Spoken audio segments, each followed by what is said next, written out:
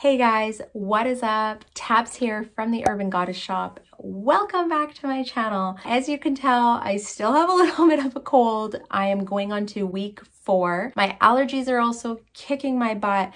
And I had a cold sore this week. It was just a rough week in general. So I've kind of been holding off recording videos. Again, the show must go on. I am like falling apart, but I feel like this is a video I just have to do. I have to put out. It's so exciting. I have 16 sales over $25. I am also including 2 bonus sales at the end that were for $150 each, but they're not actually clothing related. Okay, let's kick this off. Let's go right into the sales. I don't want to waste any of your time. First bundle sold for $115, which is pretty good. First item was a Lululemon purple crop hoodie in a size large. This item actually had a little bit of bleach on the sleeve, which I had disclosed in the listing and photos, everything like that. Second item was a Bella Amour taupe crochet long sleeve blouse. This was in a size medium. Third item was an Aritzia Babaton Everly camisole. This was in a size medium. And the fourth item in this bundle was a pair of Cloudveil gray hiking shorts in a size XL. This is such a cool bundle. A couple of these pieces I've had for more than 6 months, so I was really happy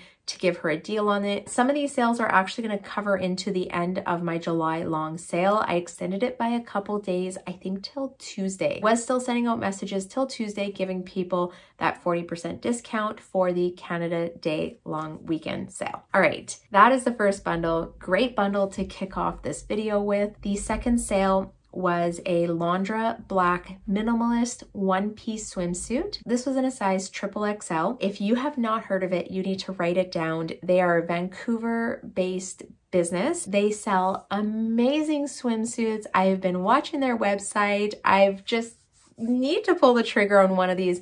They retail anywhere from like, I think $100 to maybe up to $200. And the bathing suits are made from all recycled materials, recycled plastics. So environmentally friendly, women owned, like there's just so many great things about this. Again, you have to check out this swimwear. It's gorgeous. I can't even believe I came across one of these pieces and it was new with tags. This swimsuit sold for $75 and it's probably my favorite sale this week. Out of the whole video, that one is probably my favorite. Not saying that this video is going downhill from here. Lots of great sales. All right, next bundle was a 2-piece bundle. It sold for $48. It's 2 Lululemon tank tops. One is a Swiftly Tech blue tank top in a size 4 and the other one is a Lululemon just racerback purple tank top in a size 4 as well.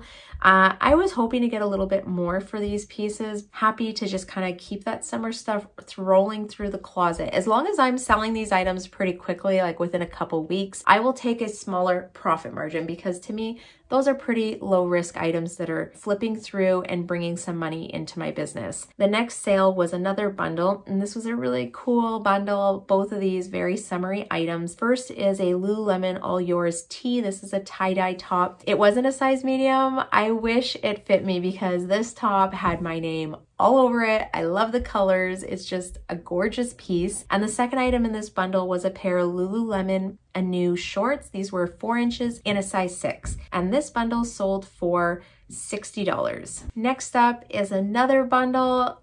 You can tell I was running a sale on bundles because there's a lot of bundles this week where I haven't seen a ton of bundles in the last few weeks. I guess when you promote it, that's when you start to get the most of it. If I'm not promoting bundles, that's definitely where I see that decline. Okay, so this next one is a 2-piece bundle. In it is a vintage Boutique of Leather's red leather jacket. And the second item was a vintage plaid wool blend blazer. I love both of these pieces so much.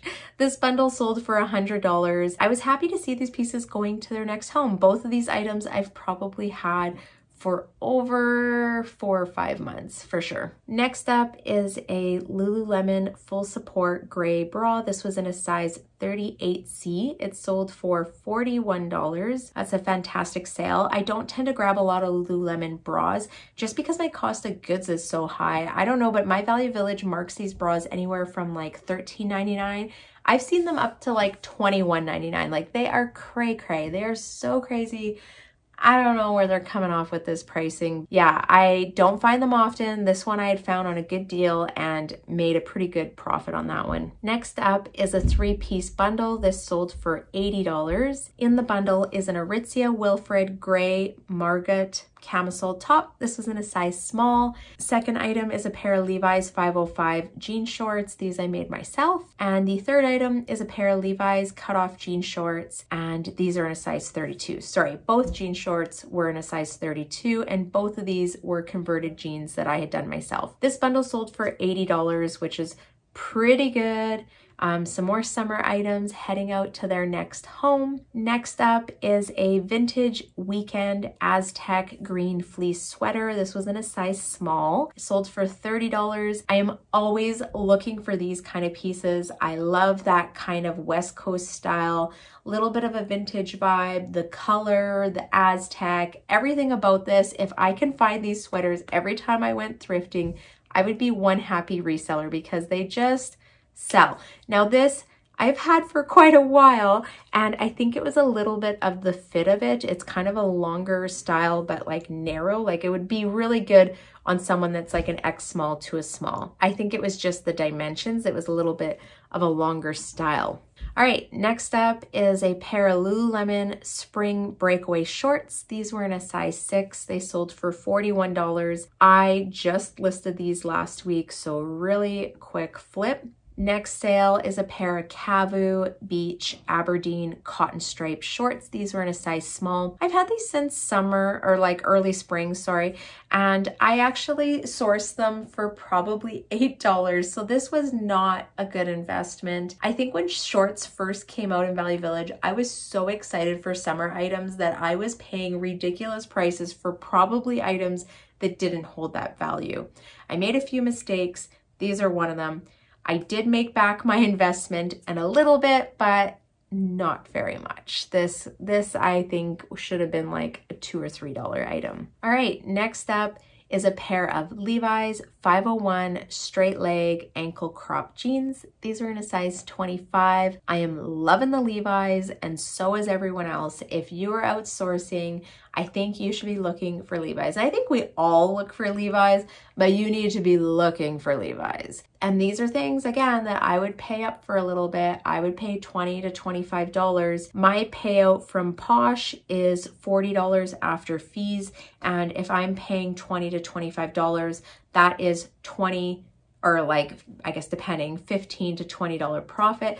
And they're selling quickly. Like, I do not have these sitting in my closet for very long. So to me, these are worth the investment. I don't think I would pay more than $25, honestly, and I'm definitely shooting for that like $20 price range. And if I have a coupon, great. If the store is having a 30% off sale, that's even better. But yeah, Levi's is like turning into one of my top selling jean brands right now. Next up is another pair of Levi's. These were wedgie straight leg jeans. They were in a size 30. I thrifted them for myself. They didn't fit me the way I wanted them to, and I was able to sell them for $63. So that was a pretty good flip. And again, I don't think these were listed very long. I think I only had them listed for like a week or two. I would say Levi's in sizes 28 and up are ones that you're probably going to get more money for. And just because it's harder to come across these in the secondhand market, there are a ton of like size 24 to 26, maybe even up to like 27, but like 28, 29, 30, 31, 32s, those are hard to find. There's not very many of them, and I would make sure you're pricing those ones accordingly. All right. Next up is a 2-piece bundle. This one sold for, let's see, $95. In the bundle is an Aritzia Wilfred Saturn mini dress in the color nude. This is in a size large. I just listed this a couple days ago, and as I'm looking at it, it has 12 likes on it. That's so crazy. I had a feeling that this dress was gonna sell quickly. I actually sourced this for myself and like washed it and just never tried it on, and I've had it for 3 months. I finally tried it on the other day, and I just didn't really like how it fit me, and the material to me just, yeah, I don't know, just didn't like it. And so I decided to list it. And then the second piece in this bundle is a pair of Aritzia Denim Forum the Joni high rise loose legs 29L in a size 31. I actually sourced this for myself too. These are two items that were actually originally sourced for myself.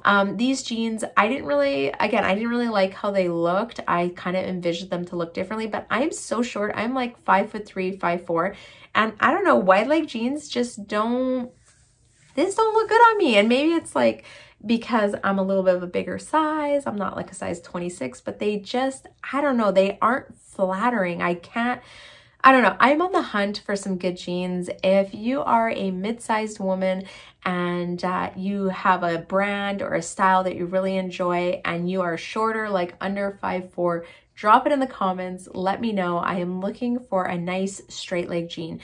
And I wouldn't even mind if the denim had just like a smidge of stretch to fit around my bum and my hips. That, like, I feel like that's not too much to ask for, but it literally is too much to ask for because I can't find anything that I absolutely love. And I think when you're spending, like, to me, if you were buying these brand new and if I'm spending over $100 on a pair of jeans, I better feel like $1 million in them. Like, I better feel fabulous.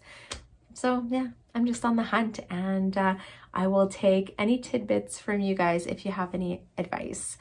Okay, moving along. Next bundle is a 2-piece bundle. This sold for $80, and this sold to my girl, K Breezy 26. I absolutely adore her. She has bought multiple bundles from me, and she got a really good deal on this. So she bought a shirt for me a couple months, or maybe it was like a month ago, and I had sold the item on Facebook like 2 months prior and forgot to delist it on Poshmark. So I told her that I would give her a good deal or that she could purchase something that was more expensive out of my closet. And at that time, there was nothing that she was looking for. And she reached out to me and she's like, hey, remember that sale that you didn't have? And I was like, absolutely. She's like, hey, I have a bundle. Can you send me an offer? I'm like, yes, girl. I got you. I am sending you a good offer. I am so sorry for that first canceled sale, but happy that we could make this one work. So the first item is a Lululemon gray short sleeve crew neck in a size medium. And the second piece in the bundle, which I've only had listed for like a day, is a pair of Lululemon Wonder Under high rise crop leggings. And these are in a size 12. So both fabulous pieces. Every time I get Lululemon, there's like certain people that I think about in my mind, and girl, you are one of them. And when you messaged me about this bundle, I was like, yes, this is her bundle. This is definitely all of her pieces. Okay, moving along, we're gonna go into my Facebook Marketplace sales. First item is a pair of Levi's wedgie straight leg black jeans. These are in a size 29 and they sold for $65, which is pretty good. I like that. And one of the good things about Facebook here in my region is that we don't have seller fees. So we don't pay that 5 or 10%. That's like the best thing about Facebook sales. And then the next item is a pair of Lululemon Choose a Side shorts. These are 3-inch and they are like reversible. So you can wear them pink or like this teal color. And they sold for $40. So really good sales. That's like $100 one day. I just cross-listed these last night, actually. I listed like 25 items, I think, over to Facebook Marketplace. So since yesterday, $100, nice and easy. I like that. And then we're gonna go into the two sales that are not clothing related. So we have a bunch of items that we're kind of like going through our house, trying to get rid of. And the first is, it was a 2-piece set. It's IKEA Trofast container or toy storage container set. If you have kids, there's a good chance that you own these, or if you've had kids, we've had these for like, I don't even know, like 15 years, and they've been sitting empty for like 5.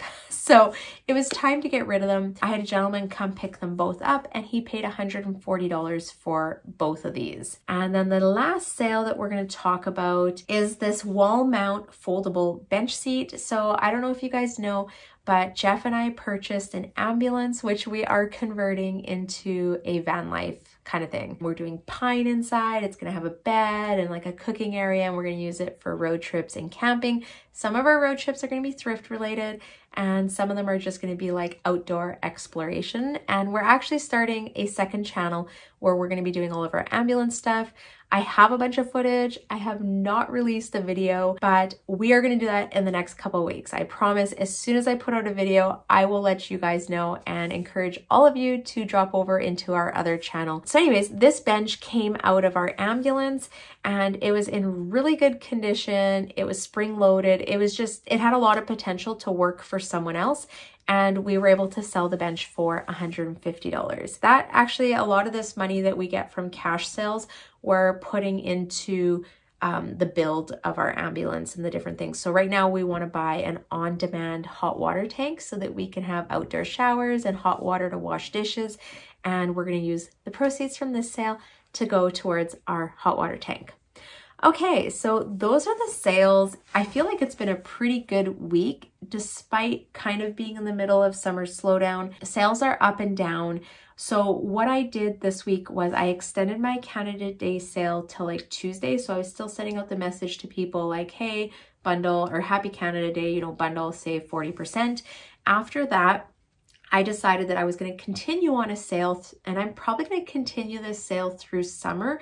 And I am offering 30% off on all bundles. So anyone that likes an item now, probably like once or twice a day, I go to my shoppers feature. I add all the likes in that time period to bundles or whatever. And then I send a message into that bundle just saying like that I'm running a summer sale, bundle and save 30%. I think I'm going to do this to hopefully keep those sales strumming along. I also have my automation set up to send 25% off offers to anyone that likes items. So if they don't like that 25% offer, they can add another item to the bundle and save another 5%. And that's probably the extent of what I'll go. I might do like an August long sale, same as July, and do 40% off and then really just try and clear out my summer stuff. But yeah, that's my plan for the summer. Some of the changes I've made, you guys know this, I changed my ASP. So I started to source really smart and trying to source items that are only, you know, that are going to sell for over $45. I do obviously have items that sell for less than that, but my goal is to try and source consistent items. I know which brands are selling. I'm doing brand research. I'm looking up categories and finding out what items and styles are selling currently in that category. And then when I go out sourcing, I'm applying that. I'm also doing comp searching on the items that I'm picking up to make sure that I feel confident that they are going to sell relatively quickly and for the profit margin that I kind of have set in my mind. But yeah, I think summer is a time to be smart. It's a time to work smart. It's a time to do your research. Don't take a lot of risks and save that for, you know, the end of the summer when sales start to pick up again. But items that I'm finding selling quite a bit are like Lululemon, Levi's, Aritzia, dresses, neutral tones are still doing really well for me. What else? Summery stuff. I say I'm not sourcing shorts, but I think that if I come across, you know, brand name shorts that are in good condition in a desirable color or like a trending color, I would probably grab them. I don't think I would be buying like older style stuff. Like I know Lulu shorts that are like 5 or 6, 7, 8 years old. I don't think I would be paying up for those items. And a lot of this advice all changes if you're shopping at the bins and you're getting your items for $1. I mean, go bonkers is what I say, because your risk is pretty low. But if you are like me and you're doing traditional thrift store shopping, I think right now we just need to be smart. And the other little kind of like thing that plays in my head right now is that if we are heading into a recession, also with inflation being super high, I think this is going to have a trickle effect into people's spending habits. So make sure you're doing your research and you know what's selling and that you're feeling good about your purchases. But yeah, that's my advice. That's my tips. That's what I'm doing right now. I'd love to hear what's working for you guys or what you're doing right now for the summer. Drop it down below in the comments. Let's share and grow together, because that's what reselling community is all about, guys. All right, I think that is it. I am out of here. I am wishing you guys many sales, and I'll see you next time. Bye. The doorstep, finally home.